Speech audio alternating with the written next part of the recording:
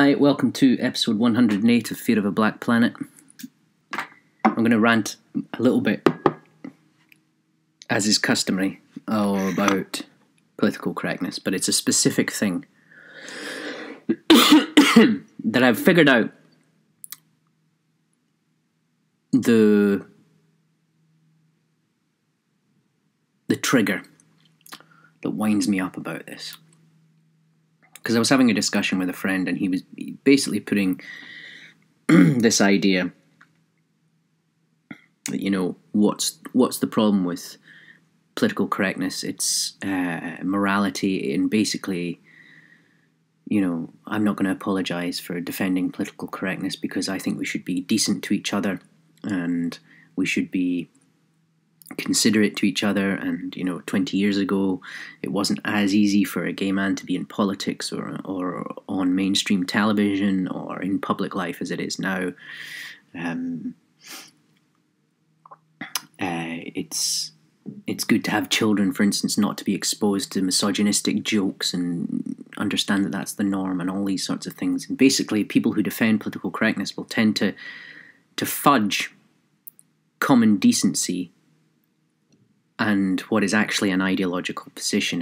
And the point. So one of the things that, well, there's two responses you usually get. You usually get this kind of shifty thing. You either get outrage. How can you possibly be defending hate? That's, you know, and it's angry and it's accusative and it's condemning, which I've had, and it's not very nice. And actually, I would say that it's much more damaging and insulting and hateful than anything you could accuse someone of criticising political correctness of doing. But also, you will get this kind of shifty fudging or a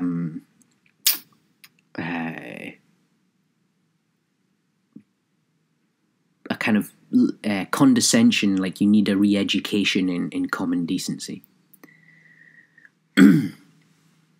And the first one you can sort of deal with because you could just dismiss it as just, and you know, that doesn't really bother me because it's so obvious. And the people who, well, it's usually the same people, but when that tactic is deployed, it isn't something so difficult to shake off. You just need a bit of a thick skin, which I don't, but you can move on from it, is my point. Well, you can't really move on from the patronising, condescending, conceptual fudge that goes on in the defence of political correctness, because the insinuation is that not only are you defending bad behaviour, nastiness, hate, but that you are in some way defending it for some surreptitious reason, that there's an insinuation about your motivations, and you either get a little sort of sideward glance, or someone explicitly says, you know, why would you have a problem with this? But what that fudge does is it denies, and it's designed to. I mean, the risk of sounding condescending myself, I think to use that argument is to either make oneself a useful idiot or to be actually ideologically driven. And I tend to think that most people who use the fudge argument are just being useful idiots, not in, you know, we're all useful idiots for something. We're all useful idiots for consumerism. So I'm not saying I'm not making some superior judgment there. But to make that accusation, you're basically, why you're being a useful idiot is because you're deploying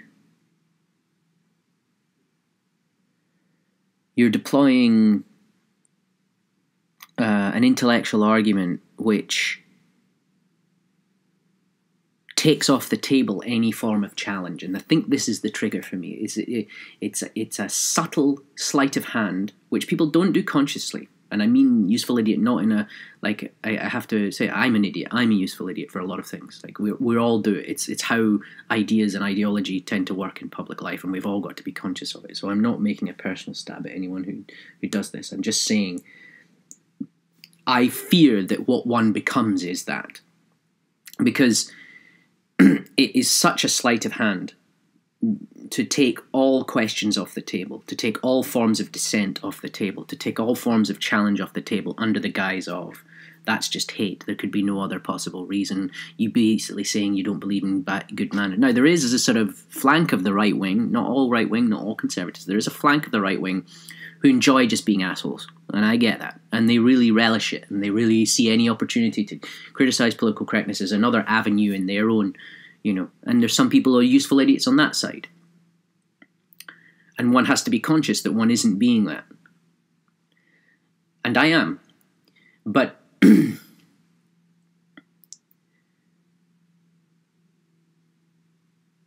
to say that that's the only reason that you would criticise political correctness is really, really irritating. I mean, it's so irritating because it denies that there is a danger. Now, and by political correctness, I mean just this kind of, what I mean by it is a paranoid paternalism about what can be said and what cannot be said. That's how I define it. I don't define it as good manners. I don't define it as equality or egalitarianism. It is a paranoia about the damage one can do with words, rather than a contemplative or reflective consciousness about the impact that what one says on other people can have. It ends up being, and possibly this is where the distinction between healthy liberal leftism and just maniacal ideological screeching and shrill paternalism lies, is this paranoia. If you are just saying, like, there's an early Orwell essay that basically says, there's certain words which are very common in the English language, especially in colonial contexts, and I think he uses the N-word when it was at a time very uncommon in use, and he says, it's probably better that we don't use those words, even if we don't mean it in a bad way, because the effect that it has culturally is insidious over time. Now, a lot of people will just claim that that's only what they're saying when they're being politically correct, but they're not. They're not, and that's the point. Because what Orwell is saying there, he's not saying there should be a law. He's not saying that one should be paranoid about it, or that one should edit oneself because you fear down the line that maybe this word means this, or that in every context that word is having a damaging effect. It's not a blanket universal ideological position, and that's the difference. And it's not paranoid, and that's the difference.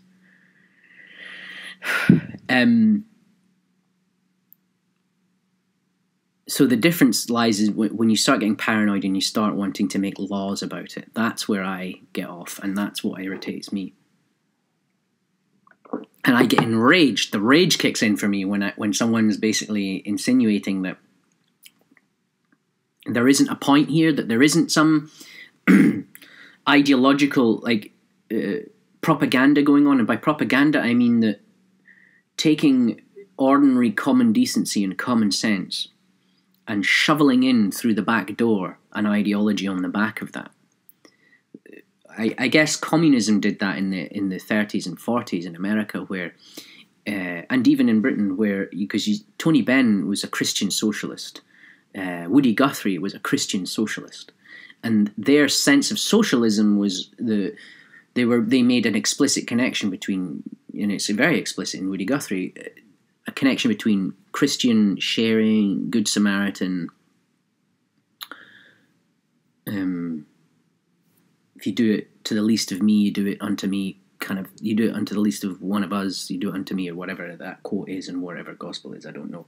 But the idea that we're all, a man's a man for all that kind of Burns thing, which I've talked about before. And Burns as well, I think his radicalism probably came from his Christianity. In fact, I'm almost certain about that, because it is this idea that we're all intrinsically of value, and that's certainly where you get Martin Luther King, that Christian socialism. But that's, by being Christian socialist, it was sort of in practice immune from the ideological. But the thing I fear is that a lot of very bad ideas, for instance, the defense of Stalin, was able to be maintained in leftist circles only because that ideas of compassion and equality, the egalitarianism of communism had been linked to the egalitarianism of Christianity. In practice, they're very different things, but that piggybacking or Trojan horse tactic, propaganda tactic, to me is the most insidious, because you end up defending mass murderers like Stalin because you're defending Christianity. And so it's this, but the communists were very good at this. I mean, they explicitly went out of their way to spread their dogma on the back of good intentions and on the back of genuine, sincere felt desires to end racism and to make life better in the early 20th century. But the cost of it was ushering in this equally insidious form of imperialism and totalitarianism. So being anti-colonialist just meant you were standing for yet another form of a revolutionary version of colonialism. And this is what I worry about with political correctness, is that it's sort of related to what Jordan Peterson got in trouble for with the trans issue. It's not that he thinks it's good to be nasty to people who identify as trans. He's explicitly said that many times, and he has had sit down and had conversations with trans people, and he has said many times that if he was asked in class to, depending on the situation, if it felt like it was a sincere thing and this person was going to, on a humane level, they would suffer by not being called by a certain pronoun or addressed with a certain pronoun, then he would do it. But if he felt that it was a tactic in some ways, and it could be, and lots of people with mental health issues use that as a tactic, and I've got mental health issues, so I know what I'm talking about here. If it was an attempt to win power and manipulate out of defense, out of weakness, out of a sense of fear and paranoia, fine, but still, it's not worth a therapist. I think this is where he was coming from. It's not worth a therapist just saying blanket, I'm going to do this every single time, because you think actually it might be the least therapeutic thing to do to go along with a certain thing. And then again, it might be the best thing to do. So you have to make that call, and an individual therapist can't really be therapeutic if they don't have... This is a good example of what I mean in the terms of existentialism about individuality and the intrinsic value of human agency and the locus of compassion and goodness being within the individual, not in the collective, is an example of that. If you're a therapist, making a blanket statement about what's politically correct is not going to help you in practice be a good therapist. You might have to say something which, if it was taken out of context, would sound awful. Like, say, I'm not going to call you by your pronoun. I don't think that's what you need right now. But equally, the right-wingers might say, well, let's make a law. We're not going to ever do that. Fuck that. Ugh. I'm not saying that either. It is a situational thing. And I think that's kind of... but Jordan Peterson's broad criticism of this movement of identity politics and political correctness and all this sort of paranoic paternalism is what I'm going to start calling it, is that under the guise of compassion, that the tactic weakens your defenses because you think, why would I be against being nice to people? But it offers a program of niceness which is very rigid, very paternalistic, and very ideological. What do I mean by ideological? I simply mean a kind of shoddy, simplistic version of Marxist conflict theory, which is, there's an oppressor and there's oppressed. And then what people tend to know, and maybe what people are thinking right now as they listen, oh, so you don't think they're oppressors, you don't think they're oppressed. Yes, but it's not a simple thing. I don't think that every white man's an oppressor and every black man's a victim. I think that there are broad, sweeping generalizations which allow oppressions on those terms. But that's a different, more nuanced version, and I think that it's non-ideological because it is open to taking different contexts into consideration. And it's when you're ideological about that, the danger of ideology is it allows other people to have done the thinking before you. So whenever you get into, so for instance, you pass a road accident and it's a black guy and a white guy and they're arguing, you already have a version of facts according to that, right? And if we're going to start issuing justice on the basis of predetermined, very paternalistic, high-minded ideas, rather than looking at the situation and saying, where was the source of fault? Genuinely, was it the white guy or the black guy? It doesn't really matter about it. We're looking for justice, not skin color. This is why it matters. It's not just, and all of what I'm saying, the most frustrating, rage-filling thing about this is that everything I'm saying here is nuance. And my friend the other night got it. And so it felt, one of the reasons I'm talking about it is it felt finally someone understood that I'm coming at this from a liberal point of view. This is a liberal critique. This is not a desire to treat people like a cunt and just not care. This is coming from the fact that that actually true equality is served by having everyone treated according to the same way under the law. And people say, oh, well, actually, the system doesn't treat everybody like that, blah, blah, blah, blah. Well, actually, number one, there's not actually any evidence for that claim, that suddenly being white gets you more justice in the court of law than being black. There's no, you could say a crime rates, blah, blah, blah, but there's plenty of other mitigating factors and variables involved in these statistical analyses. And I'm not a statistician, but I know that enough that to just say, based on numbers, there's more certain people of this kind of thing. I could turn around and say, well, that's like a men's rights activist turning around and say, well, there's more men in prison than there are women, so shut up, right? So, but also, not only is it not provable, it is in itself an ideological position. It's ushering in on the basis of what it seems to be correct, what seems to be nice, what seems to be a kind of feel-good logic, ushering in quite an ideological position, because then it's only one half step away from saying, well, the system's corrupt, let's rip it down. And I just don't buy that. I don't think the default system in a liberal democracy is as bad as people say it is. It's not perfect. It's by definition not perfect. It's non-utopian. That's why it's not perfect. But the great advantage of liberal humanistic,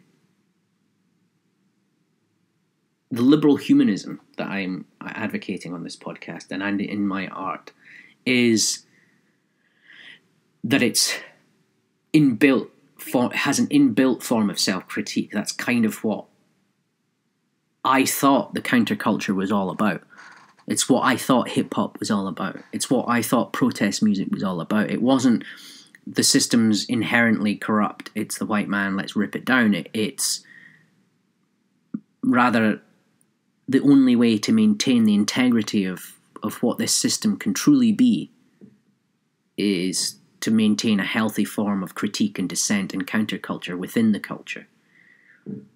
That, as far as I understand it, was the Martin Luther King position and the Gandhi position and the Romantics position. They weren't rebelling. They weren't calling for a complete decimation of society and a rebuilding it from the ground up.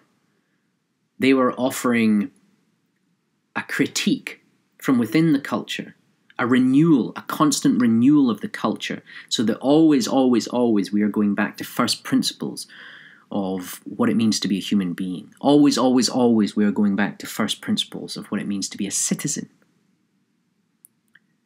That, it's an artistic, creative, cultural process. It's not an ideological process. That's true dissent. Dissent which is ideological isn't actually dissent. It's just, here's my theory, it's better, let's remake society in my image. It's Napoleonic or Stalinistic. It's and so I guess a good example of that would be that this is why the free speech thing becomes such a touchstone issue for me, because it's truly, truly, truly about how do you evolve human societies? How do you get rid of nasty, hateful views? How do you combat propaganda, lies, vested interests, the suffocation of the individual, the enslavement of human agency for pure economic gain? How do you combat all that? You do not combat it by instituting a communist regime. You do not combat it by ripping the system down, because it's not. Because I think where the liberal humanism comes in, actually, I think, is that any systematic alternative is by definition wrong because it's systematic. True dissent is not systematic, it's cultural, it's artistic and creative, which is by definition not systematic. So my problem with these competing ideologies is that they're taking very legitimate grievances, but they're using those grievances as a kind of Trojan horse for their own very systematic views. And I'm not into that, man. It's not my bag. I'm not into that. The point is that, and I feel that the only way that you can put a check on the tendency towards systematic or utopian solutions is free speech, is to have a healthy counterculture which is intrinsic to the culture. You know, my great heroes were not people who said, or who say,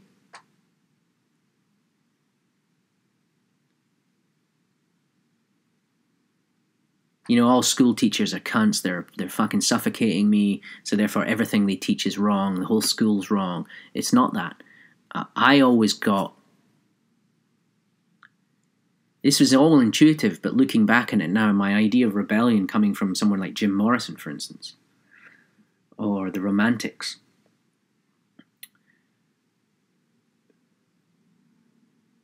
or you could say like the pre-Raphaelites is a good example in terms of Christianity, like, or someone like Woody Guthrie, in fact. Take Woody Guthrie's Jesus Christ. It's saying, you're all professing this kind of Christianity. Christianity is the inherent religion in the society, and yet when I present to you a situation where someone is called on to be truly Christ-like, in the modern world, he'd be just as persecuted and hated as he was, 2,000 odd years ago. So,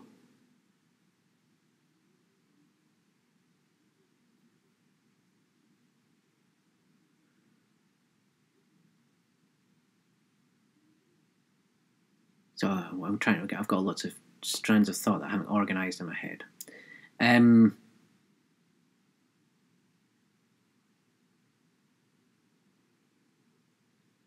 So anyway, I guess I've said my piece, but yes, no, my idea of dissent comes from something like that, where it's rather than break the rules and destroy the rules or destroy the system, man, far more effective.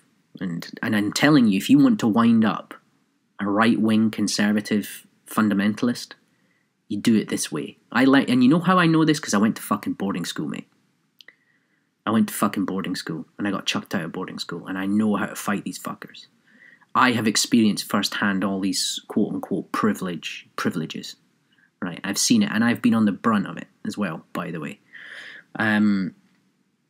Where if you're not this very specific kind of drone clone of everyone else, then you're automatically bad. You couldn't possibly be just someone who thinks for themselves. You couldn't possibly just be a creative person. You're basically either trying to be in the first 15 and an A student, or you're a degenerate. I mean, it was simple as that, right?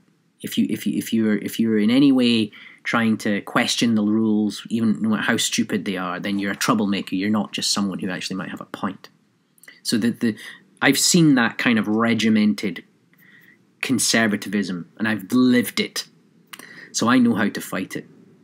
And the way you fight it is by being more, in a way, being radically conservative. In a way, you go back to first principles.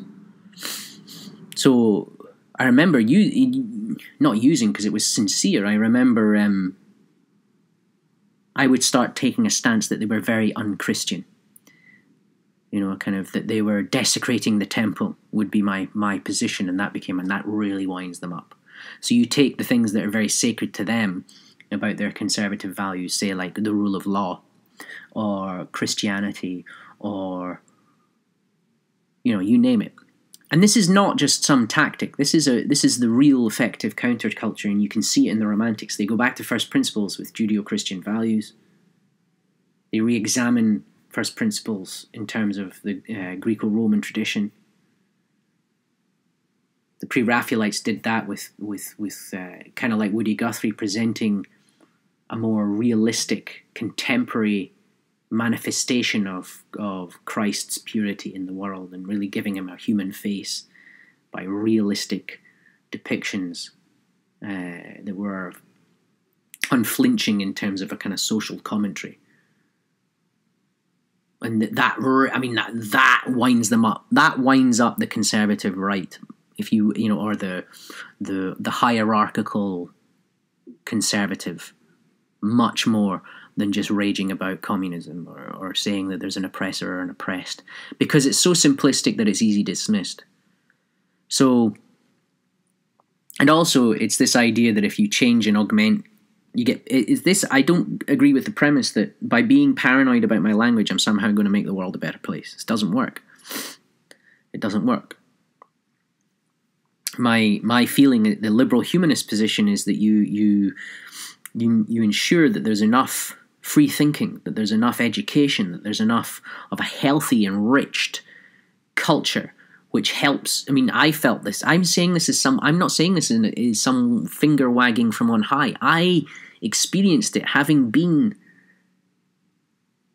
like my friend the other night was saying, you don't know what it's like to have your existence just denied. Actually, I do, man. I fucking do. Every time some nasty hipster makes some traducing, disgusting, snidey remark, sarcasm, all of that, we all get it on some level.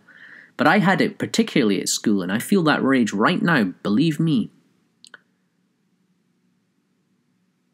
I know what that's like, but the thing that saved me was not ideology. The thing that saved me was realizing that I could have my own independent relationship with mathematics, with Shakespeare. And once I had that relationship, I would then have the ammunition to argue my point with them. It's really, it does much more damage to them when you beat them on their own terms, and you know more about what they're finger wagging about than they do. And that was the thing that got me about Jim Morrison, is that he was he'd read Shakespeare and he'd read the classics and Homer and the Beats too. All these guys knew the rules before they broke the rules, and that was their power. Know the rules before you break the rules. And once because the difference between the hierarchical conservative who just knows the rules and knows how to play the game is that that's as far as it goes for them. If you become truly creative with the rules of the culture, then you have the power to influence the culture rather than trying to demolish it and put some systematic solution in its place. You have the power to evolve the culture on its own terms.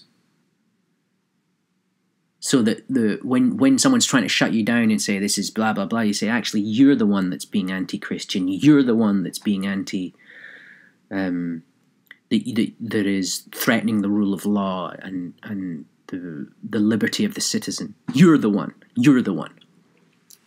And it isn't just a tactic. It's an important. It's a genuinely more potent and important form of dissent.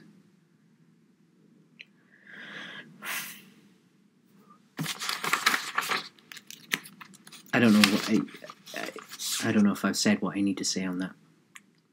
But I think that ultimately I really get triggered by this political correct defense when people say, as if the only reason that you would be criticizing political correctness is because you must have some surreptitious agenda. I really have a kind of contempt for that position. It really winds me up because it's actually very arrogant on some level. It's saying that nobody could possibly disagree with me unless they were some hateful bigot. I have the right answer, you know? And there are very few moral questions which can never be questioned. You know, even in philosophy, we were talking about this the other night, that even in the most rigorous philosophical, analytical, abstract conversations about right and wrong, say someone says, well, there's no real morality, it's just sort of personal taste that's extrapolated towards common interests. Then someone says, well, is it possible to say that it's always wrong to torture babies? And then that relativist who has quite a nice theory in the face of it starts saying, oh shit, in order to defend my position, I'm going to have to say that, yeah, maybe there is some possible world in which or possible situation in which it's okay to torture babies. And then they get into a whole backtracking thing, and they've got a blah, blah, blah.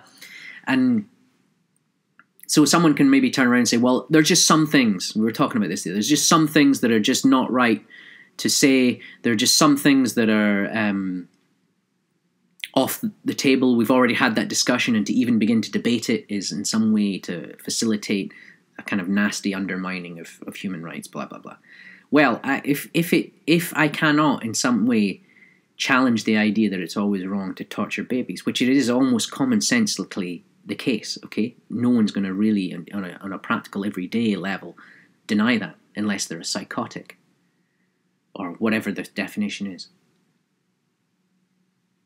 It's still useful to have that discussion on many levels as a philosophical instrument in order to establish a greater foundation of why I think that it's always wrong to torture babies. And and when you have that greater established philosophical position, you're in much more of a strengthened position to actually attack hateful bigotry when it's presented. So that would be my position on that. So it is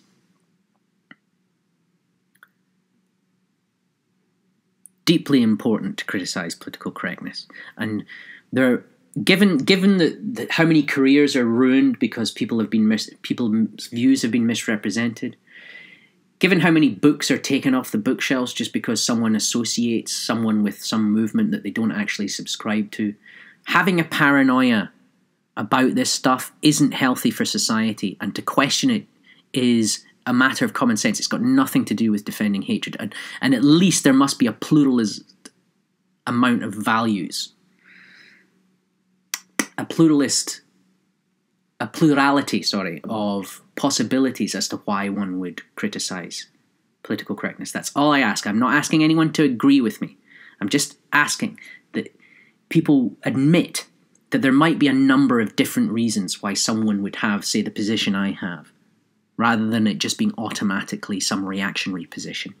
That's all I ask. And we are living in a world now that the minute you say you criticize a certain set of orthodoxies, you're automatically in a box that isn't fair, and it's not justified, and actually it's destructive to society, and destructive to dissent, and destructive to the rights of minorities in the ultimate way that it plays out.